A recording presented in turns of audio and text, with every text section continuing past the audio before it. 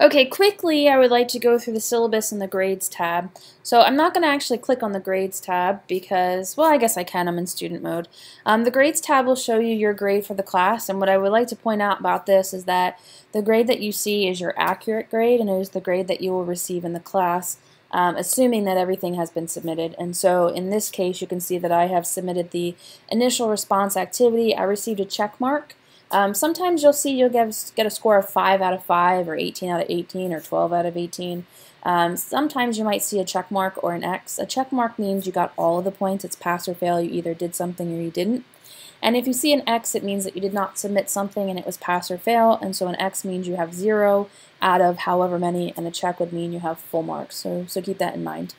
In addition to the grading, anytime that I take points off, so this just applies to Jessica's sections here, I will never take points off without explaining why. And so if you ever have any questions about that, you can email me and I can show you where to find the information, or I can provide you with more direct feedback.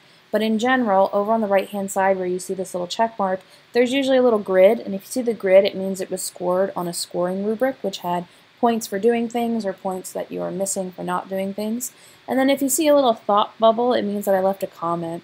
And so you should always come in and click on the grades tab, and you should always find out why you got a 4 out of 5 or a 12 out of 18. And if that's the case and you can't find it, don't hesitate to email me, because it's not on purpose. Maybe I hit submit and it didn't process, or maybe you just can't find the right place to click. I do not want you to just say, oh, well, I can't figure out why I got 5 out of 10, so I'll just deal with a 50%. Try to figure out why, try to find that scoring rubric. If you can't, email me or attend online office hours, and I'll be happy to go through it with you.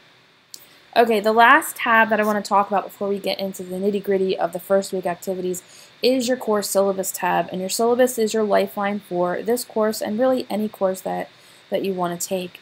It outlines everything that we're covering this semester. It also talks about things like how you were graded and how things are scored and what the expectations are. And so you need to read through this in its entirety. If I tell you that you're going to be graded 30% on knowledge and learning and 40% on skills tests and 30% on module exams, but then I grade you based 100% just on your module exams, you could argue that's not fair, because I said only 30% of the grade is going to come from your exams. In addition, there's a grading scale, and the grading scale is listed here. And so if you're someone who wants to pass with a C, you could say I just need to get a 70 or higher and it will be a C in this class. Or if you're someone who says I want to get all A's, you can see that you need a 93% or higher to get an A. The percentages are tied to each teacher, and so your teacher may change those percentages. But for my classes, you do need a 93% or higher for an A in the Photoshop class. There's lots of other stuff that's covered, like late policies, using Canvas, what happens if the school is closed. Read through everything in the course syllabus. And if you have any questions, email me and we can talk about it, or I can clarify what I mean.